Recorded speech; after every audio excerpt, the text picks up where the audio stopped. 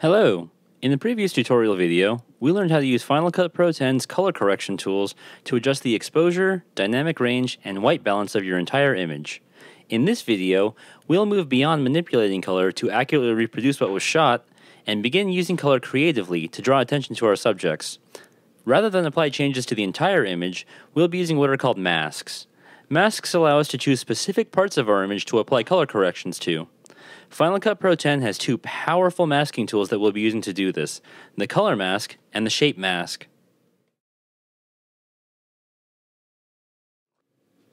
Shape masks allow us to select just a portion of our image to apply a correction to, using geometrical shapes like circles, ovals, and squares. A common use of a shape mask is to create a vignette, which for those of you who aren't familiar, is basically when an image is brighter in the middle, but gets darker as you get close to the edges. I'll show you what I mean. So watch this clip. The girl is the subject of this shot, so I wanted to try and make her pop more by using a vignette to bring her face out from the background. So I'll park my playhead in the timeline around here, since she's fully in frame. In the inspector, next to color, click on the rainbow colored plus icon. Under our primary color correction, or correction 1, we now have correction 2. There are two icons next to correction 2. Click on the icon with the circle. Shape mask 1 will show up under our correction, indicating that we'll be correcting with a shape mask. You'll see the shape mask in the viewer. Now listen carefully, because I'm going to explain what each part of the shape mask does. Dragging these 4 green dots around changes the size and the shape of our shape mask. Dragging this clear dot next to the 4 green dots changes the shape of our mask from a circle to a square. Dragging the center dot lets us move our shape mask around the image. Dragging this dot that's connected to the center dot lets us rotate the mask. Dragging this outer circle lets us control how much of our shape mask will fall off as we get further from the center of the mask. Essentially, inside the smaller circle, our correction is applied 100%. But in the area between the smaller circle and the bigger circle, the correction is applied less and less the further we go out. Outside of the bigger circle, no correction is applied. So again, these 4 green dots control the size and the shape of our mask. This dot changes the shape of our mask from a circle to a square. The center dot lets us move our mask around our image. The dot connected to the center dot lets us rotate our mask. The outer circle controls how much fall off our mask has. If this seems like a bit much, don't worry, you'll get really used to these controls the more that you use them. So, now that we know how masks work, let's center the mask on her face, and we'll adjust the size, shape, and rotation so that the center of her face is inside the inner circle. We'll adjust the size of the outer circle because we want there to be some fall off from the center of her face to the edges, so that way it'll look more natural. Also because we don't want our correction to go outside of her face and spill over against the background. So now, click on the right pointing arrow next to correction 2. We'll jump over here to the exposure tab, and we'll bring the highlight slider up. Now, you wouldn't bring it up this high, but I'm going to really exaggerate this so you can see what I'm doing. So I'm going to drag the highlight slider all the way up, and you're going to see that I'm bringing up the highlights, but only in the center of her face. The rest of the image is unaffected. With that vignette, she really pops off the background now. Unfortunately, watch what happens when I play the clip back.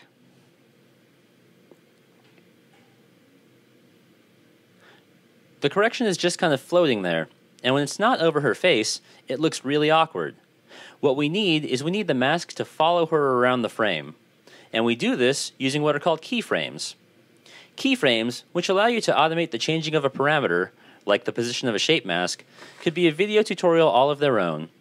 But for the purposes of this tutorial, here's what you need to know. If we position our shape mask at the beginning of our clip and set a keyframe, and then jump to the end of our clip, move the shape mask, and set another keyframe, the shape mask will move from the first position to the other position smoothly in between the keyframes. It's probably easier to show you what I mean actually. So let's take our playhead and go to the beginning of our clip. Click on this top left arrow to get back to the inspector. Now, we'll position our shape mask over where her face is going to be. Now in the inspector, next to shape mask 1, hover near the right side, and you're going to see a little diamond shape. Click on it and it turns yellow. That yellow diamond is how Final Cut Pro X tells us that we've made a keyframe. Now, let's take our playhead and jump to the end of the clip. reposition the shape mask, and now look in the inspector. You'll see that yellow diamond. Final Cut Pro 10 automatically created a new keyframe for us, because once we create one keyframe, Final Cut Pro 10 will automatically make all of our new keyframes for us every time that we move the shape mask. So as we drag the playhead through the clip, you can see the shape mask smoothly move from one point to the other. It doesn't track her face perfectly, however, so we'll have to add some extra points to really smooth out the animation. We'll drag our playhead through, and when the mask isn't tracking right, we'll move it. Like here, I'll just jump ahead a few frames. It's not really tracking her well at this point, so I'm going to move the mask. You'll see that again in the inspector, this little yellow diamond means that Final Cut Pro 10 automatically added the keyframe for us. Let's keep going. Here's another spot where it's not quite tracking right, so we'll move the mask. Final Cut Pro 10 will add a keyframe for us. As you can imagine, the more keyframes that you add, the smoother it'll track. Okay, so let's give this a quick scrub through from beginning to end. I'm just going to drag the playhead through, and let's watch the mask. Alright, it looks like it's tracking her face pretty well right now. So let's actually do a playthrough, and we'll do some before and after with our color correction. And this little box next to correction 2, we'll click that to turn the correction on and off. So we'll click it to turn it off, and let's watch the clip without the correction applied. And this is the clip with the correction applied.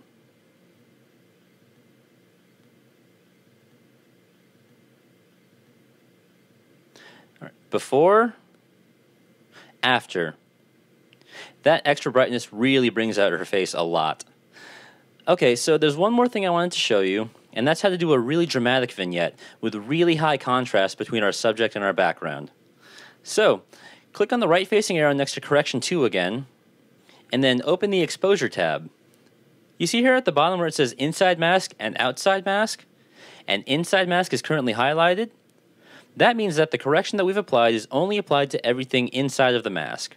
But what would happen if we chose outside mask?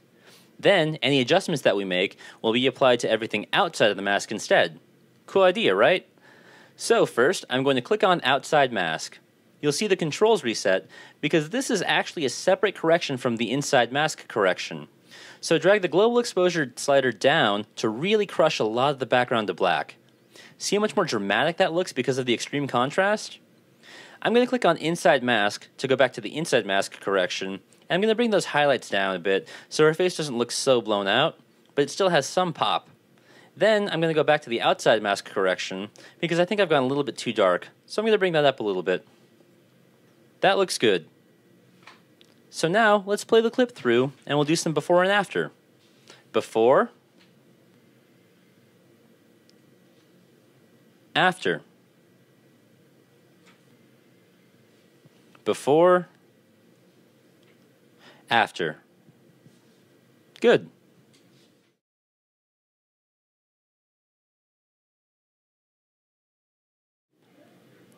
In the previous Final Cut Pro 10 Color Correction Basics tutorial video, the adjustments that we made to exposure, dynamic range, and white balance were applied across our entire image. That's what's called a primary color correction, a correction that will affect your entire image. Primary color correction should always be the first step in color correction, because it gets the majority of the image properly exposed and colored. But what if we wanted to apply a correction to only a specific color range? That is what is called a secondary color correction. We make a color mask based on a specific color or range of colors, and any adjustments we make will only affect that color or range of colors. Here's an example of a common use of a secondary color correction, and that's continuity from one shot to another. This timeline is an excerpt from a multicam shoot, but unfortunately, the two cameras were set up differently, so the colors from the two cameras don't properly match up. I'll play a bit and pay extra attention to the girl's purple shirt to see what I mean. We can see that, in the A-cam shots, the girl's purple shirt isn't quite the same shade of purple, nor is it as saturated. But other than that, the shots look pretty close, so we really only want to work on the color of the shirt. So we'll make a color mask. In the inspector, next to color, click on the rainbow colored plus icon. Under our primary color correction, or correction 1, we now have correction 2, where we'll make our secondary color correction. Next to correction 2, there are two icons. Click on the icon with the eyedropper. Color mask will show up under our correction, indicating that we'll be correcting with a color mask. Now listen closely because I'm going to explain all of the different controls you can use to make a color mask. First, we'll take our mouse pointer and we'll click and hold over the purple of the girl's shirt. You see everything goes black and white except for the color that we've selected. While still holding the mouse button, we'll start dragging the mouse out. You'll see a circle form, which is showing us what color hues we are selecting to contribute to our color mask. The bigger we make the circle, the more colors are going into our mask. But as you can see, if we select too much color, then our mask starts containing colors that we didn't intend to select. Because of this, the more different your subject's color is from the rest of the frame, especially the parts of the frame immediately around it, the easier it will be to get a good mask. Okay, so we'll click and drag to select a rough mask. If we think we can do better, we just click and drag again to try again. We can add more to the mask by holding the Shift key and click and dragging to add more color to our mask. But now we've accidentally added too much. We've added part of the brown door to our mask, and we've also added some skin tones because the skin and the door are similar in color. So if we select too much, we can remove parts of our mask by holding down the Option key, and then click and dragging, like I'm doing over here, to remove the door, and also these skin tones. That looks pretty good. It looks like we've done a decent job of isolating just the purple color of the shirt. We can refine this mask a bit more using this slider next to the words Color Mask, which controls the edge of our mask. Hold down the Option key and click and drag this slider. We see that everything that isn't our mask is black, and as we drag this slider, it makes our mask slightly larger. This little Option key trick is a good way to double check that you've pulled a good mask, since it shows you exactly what's going to be affected. Now that we're happy with our mask, click on the right pointing arrow next to Correction 2 to open the color board, and open the Color tab. As I drag around this global puck here in the color board, you can see that only our mask is being affected, which is exactly what we want. So I'm going to take the global puck, move it over here, and move it up a bit to add additional purple. Now let's play it back, and we'll see that the girl's blouse color is matched from one shot to the next. Nice! Now, if we wanted to, we could even use the color board to completely replace the color of the girl's shirt. We could take the global slider here in the color board and just push it to a completely different color, like this. Now, as you can see, it's not perfect. We need to spend a lot of time to pull a really, really good color mask if we're going to do color replacement like this. And also, if you push it too far, it's going to look really fake. But it can be done if you really want to put in the time to do it.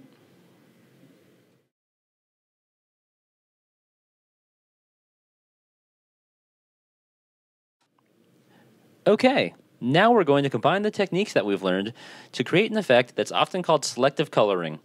This was used to great effect in movies like Pleasantville and Sin City, and one of my recent favorites, the Rome episode of Anthony Bourdain's No Reservations on the Travel Channel. In this example, we're going to use masks to select just the green limes on this cutting board, and then we'll desaturate everything else. So basically, our frame will be all black and white, except for the green lime. The dramatic difference between the colored lime and the black and white surroundings will really draw the viewer's eye to the subject.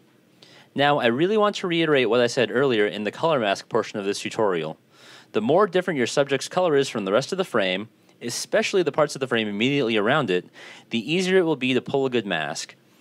This is a much bigger deal for selective coloring because of just how dramatic we're shifting the colors. Any imperfections in our mask will be very, very apparent against black and white. That's why I shot this scene with a green lime on the brown cutting board, to make it as easy as possible for me to pull a good mask. So in the inspector, next to color, click on the rainbow colored plus icon. We now have Correction 2. Next to Correction 2, click on the eyedropper icon so that we can pull a color mask. We'll use the eyedropper to pull our color mask. We'll grab some color from the inside of the lime using the eyedropper. Now, we'll hold the Shift key, and we'll also add some green from the outside of the lime as well. Our mask is pretty good on the limes. So now, click on the right-facing arrow next to Correction 2, and open the Saturation tab. At the bottom, click on Outside Mask, because our mask is on the limes, and we want to desaturate everything that is outside of that. So click on Outside Mask, and drag the global saturation puck all the way down. Pretty cool, right? However, in the top left corner over here, you can see something in the background that was also part of our color mask because it was the same shade of green as the limes. We can't remove it from the color mask because it's the same color. So what do? We combine our color mask with a shape mask. So click on the arrow in the top left corner to get back to the inspector. Now, next to Correction 2, click on the circle icon to get a shape mask. As you can see, as I drag the shape mask around, the color mask is still applied, but only within the shape mask. You can use a shape mask to limit the area in which a color mask gets applied, and that is very powerful. So now I'm going to take my shape mask, I'm going to make it square, I'm going to remove the vignette, and I'm going to resize and position it over the cutting board so that it only contains the limes. Now, that green blob in the background is no longer in our mask, it's desaturated too. To really emphasize this effect, you can go back to the color board, go to the Exposure tab, click on Outside Mask, and add more contrast to the black and white areas by bringing down the shadows and bringing up the highlights. That little extra bit of contrast adds a lot of drama to the image. So now let's play it back. Our mask could definitely use a little bit more refinement, especially with the reflections on the knife, but still, you get the idea of what we're trying to achieve, and I like it.